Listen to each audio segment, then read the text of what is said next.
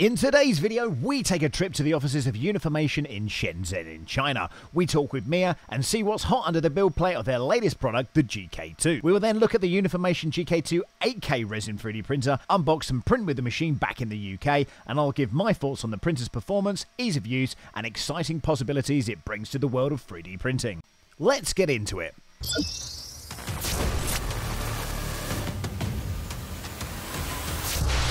You are watching a master at work. Just quickly, today's video is sponsored by PCBway.com. So welcome to PCBway.com, your one-stop solution for your PCB manufacturing needs. With state-of-the-art facilities and a commitment to quality, PCBway offer fast and reliable printed circuit board production. From prototypes to large-scale production, they deliver on precision and efficiency. Trust PCBway.com for cutting-edge technology, exceptional service, and on-time delivery. Your ideas, their expertise. Let's build the future together. PCBway.com. I'm in the right place. I'm in the right place. Hey! Hi, Sam.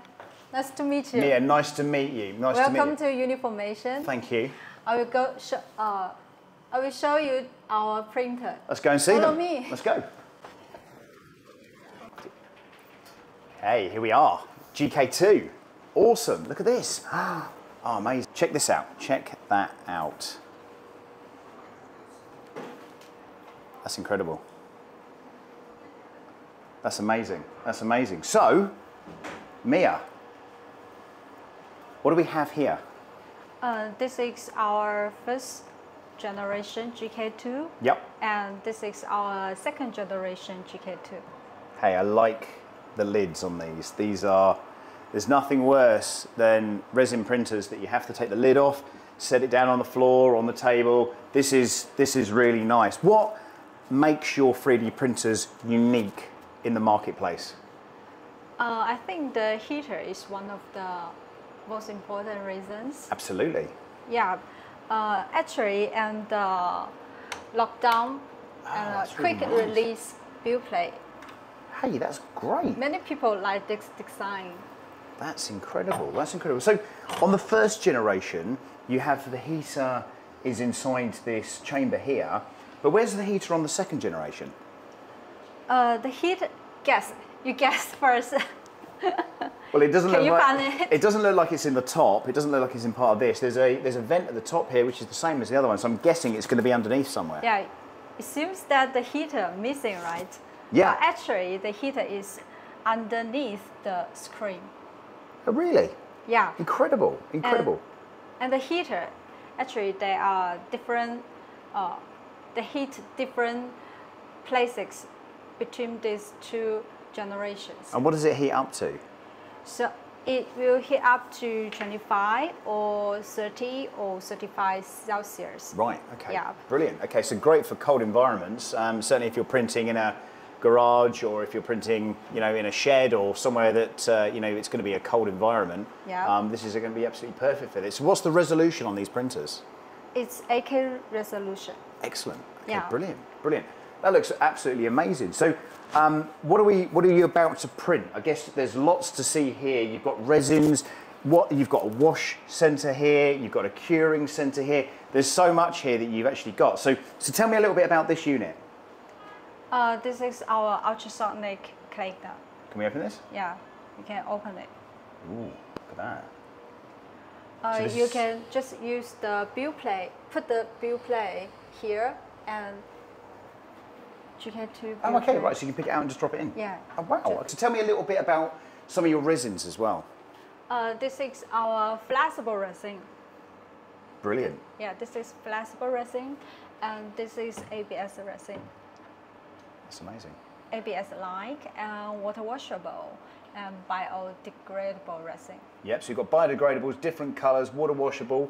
Yeah. Again, what a great lineup you've got here. So what about some of these smaller parts here? Is this an original printer or an older style printer? They can be replaced. Can be used. You can use standard size build plate. You can also use this smaller build plate. Oh, really? Yeah, the build plate is like if you want to print small and you don't want small print and you don't want to you print a large one, so yep. you can also choose the small one. Yeah, they are they can completely fit like this. I've not seen that on any other printer. That's Yeah, you have two choices. you've continued to surprise me today. That's pretty awesome, actually. That's pretty incredible. So Mia, this is the GK1. Yeah. When you've gone from the GK1 to the GK2, how have you kind of got your information? Where have you harvested that from? Yeah, actually, we all our new designs is from our GK1 customer feedback, like the build plane design. As you can see, it's easily to take it out. Quick release design, right? That's cool. Yeah, no more screw. Yeah, I hate it's that. Just lock down. But you can see that GK1, it's a bit the screws, okay. complex. You have to unscrew it, the build plate, then take it out. Gotcha. Okay. Yeah, So, and the same with the VAT as well. so many steps here, then you screw it. Then you begin print, right? Yeah. And the build plate, they are the same concept. You have, well, like this, you have to unscrew the build plate first. Yeah. And then take it out. It takes some time to unscrew it. Okay. I can see it's hassle already, actually. Yeah. It's not easy. So you've been listening to the community. There are certain things about this printer that they just didn't like. Yeah. So the flexibility around undoing screws, what the community said is we'd like something really simple. So click here, done. How is this held on? Is this magnets or is this just weight of the unit? You can just put it here, then lift up. Oh, I see. Okay. Just take it out. Just it slots right in. Yeah, Okay, got it. there is a slot. Cool. Then put down here. Yep. And just put it in. Clicks in, clicks right in. That's amazing. This is easy. And there is another problem of the screw design. When you have resin that leak into the hole here. Oh yeah, the screw hole, and right. the light will cure, the UV light will cure it. Then it's hard to take it out. Got it. And then in this situation, you may have to change that or change if you can put it out successfully, then you probably have to change a new printer. Oh no. Okay. Well, the good news is with this one, or certainly with this new lineup, the GK2, we don't have that issue, of course. Yeah. How long's the company been going for? Yeah, since 2021 September, we released GK1. Yep. Then in 2022, in October, we released first generation, but we found the heating problem because the heater located here will cause the layer lines. Then we redesigned the heater. So the heater will underneath the screen. Then the second version of the GK2 released in 2023. Amazing. Of course, because obviously you're going to be heating the chamber inside of here where you're actually heating the resin. Yeah, this heater is heating the chamber, but this heater heating the resin. He will heat the screen first, then heat the resin. Got it. Amazing. Yeah. So what slicer do you use for slicing your files? People can use chitubox or lychee, but for the lychee now some people may have the string problem, but we are solving with the lychee team now. Okay. Yeah. Great. Also, we have our slicer, UniFormation slicer. It was modified by the Prusa. Right. Okay. Yeah. So there are 3 slicers people can use. Amazing. The format is CTB or JXS format. Got it. Our GK2 can read these 2 type of format. That's excellent. That's excellent. Yeah, So what about the price? How much are these? GK2 is the price now in the market is 899.99. It's close to $900. Excellent. Okay. Yeah. And of course you can buy this on Amazon. Yeah. You can buy it on AliExpress. Yeah. And official website. Your official website, of course you can. Of course you can. Official website. Excellent. What's going on, friends? This is the UniFormation GK2 resin printer. It's an 8K printer. I met with the UniFormation crowd when I was out in Shenzhen. And, well, let's get straight on into this one. Of course, you know this because you've just watched that video. And if you haven't watched that video and I've decided to cut this up for one reason or another, well, here's the link for that as well. This resin printer, from the very get-go, looked like a premium product. And there's a lot to like about it. On the process of unboxing and setting up, well, it came well packed with an easy-to-use guide. The box didn't unfortunately come with any resin, so I had some left over from a previous review. Like any FDM or resin printer, I'd always suggest seeking out different materials to print with. In this case, though, I used an ABS-like resin and a fast resin from Amazon. Each of these printed well and with excellent detail. And the results, of course, you'll see towards the end of the video. Part of the allure of this printer, and the company for that matter, is really the people behind the product. And having met the CEO and a series of managers in person, and afterwards had communication about how I was getting on with the machine, etc., I've been really overwhelmed with the support that they've offered me along the way, and also with any feedback that I've got about the product. Inside of this timescale, they've also sent me a couple of now available upgrades, which included a 12K screen and USB Wi-Fi kit to send my files remotely. In this case, and for this review, I felt that really focusing on the 8K as a stock machine was important, and the features, like the heated vat and quality overall, was really that much more important at this time. I would say though, if you're looking to upgrade this printer to a 12K, then it would probably be worthwhile when the 8K screen starts to fail. And being that the screen is rated for 2,500 hours or 104.1 days, and that's of constant use, you're probably going to see that this is going to last you a couple of years at the very least. Now, if you've been a viewer of this channel for any amount of time, and if you're not, well, maybe you should hit that subscribe button, little click there, then you will already know that I dislike resin printing with a passion. Overall, and despite the mess and the smell, it's very much undeniable, but the quality of these printers that I've reviewed across the range has always been very impressive. The GK2, again, on that level, one of the points that we noticed when we were filming in Shenzhen was that the build quality overall seemed to be better than UniFormation's competitors. There's an obvious uniqueness past the green cover, the Gen 1 to Gen 2.1, that has changed, which seemingly is basically from community-led processes. And I like the fact that they were listening to their customers in order to make their delivered product better.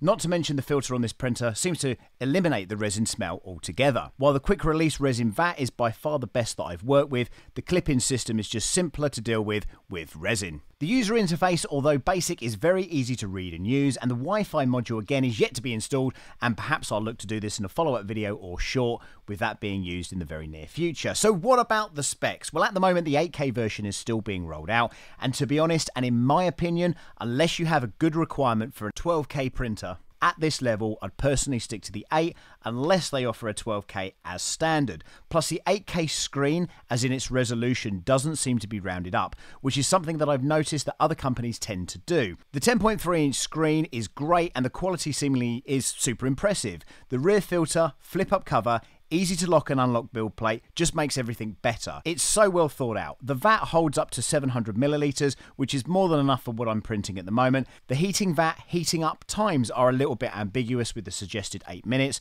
and that will very much depend on a number of factors, including the temperature of the room, the temperature of the resin, how much is in the vat, and at current UK temperatures, they would double the suggested, so just take that on a case-by-case basis. Then all of a sudden there was darkness as I revealed my first print. No! God, please, no! No! No!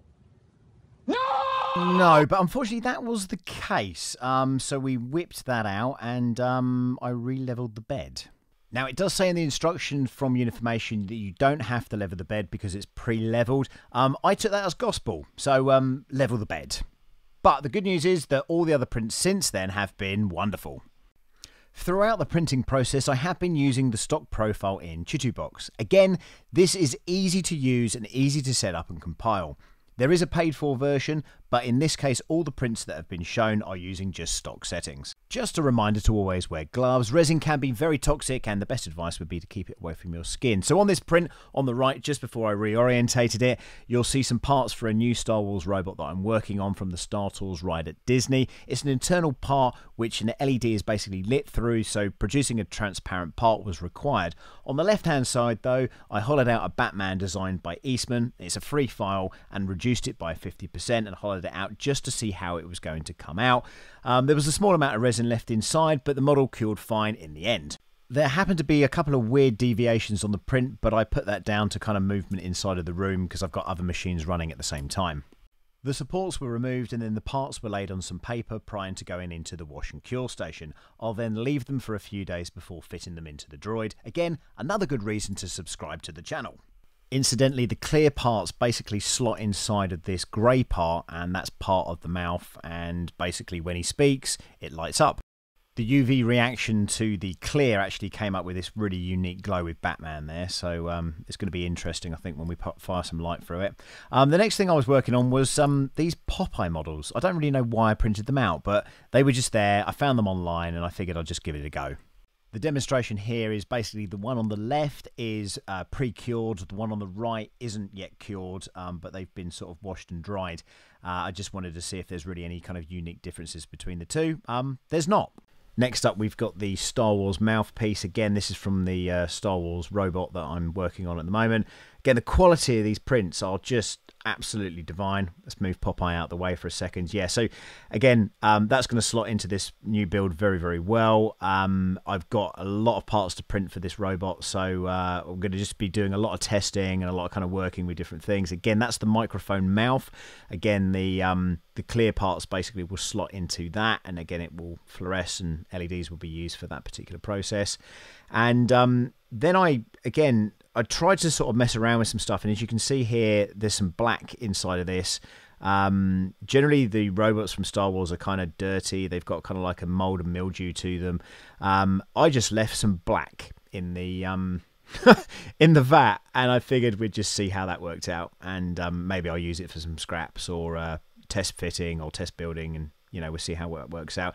This is a cover. Again, that's really dirty because the black really got in with the clear there. I just couldn't be bothered to clear it out, but there you go. That's what happens if you do that. And then, of course, finally, this is another one of those front parts for the mouthpiece on that droid as well. So again, another really good print. They all came out really well. And again, a lot of these things will just be painted anyway, so really the colours and stuff like that don't really matter to me a whole great deal. So I guess in closing, I want to thank UniFormation for sending me this printer and hosting me as they did when I was in Shenzhen. So thank you very much to the guys that are involved with that. As a summary, if you're thinking about buying one of these, just do it. Just do it. I don't think you can go far wrong. Even some of the problems that I've had or deviations that I've had in that Batman print, I'm not that concerned of because I know where that's come from. And to be honest, I think they've produced a pretty perfect printer. So that's my review. Thanks, guys. See you next time.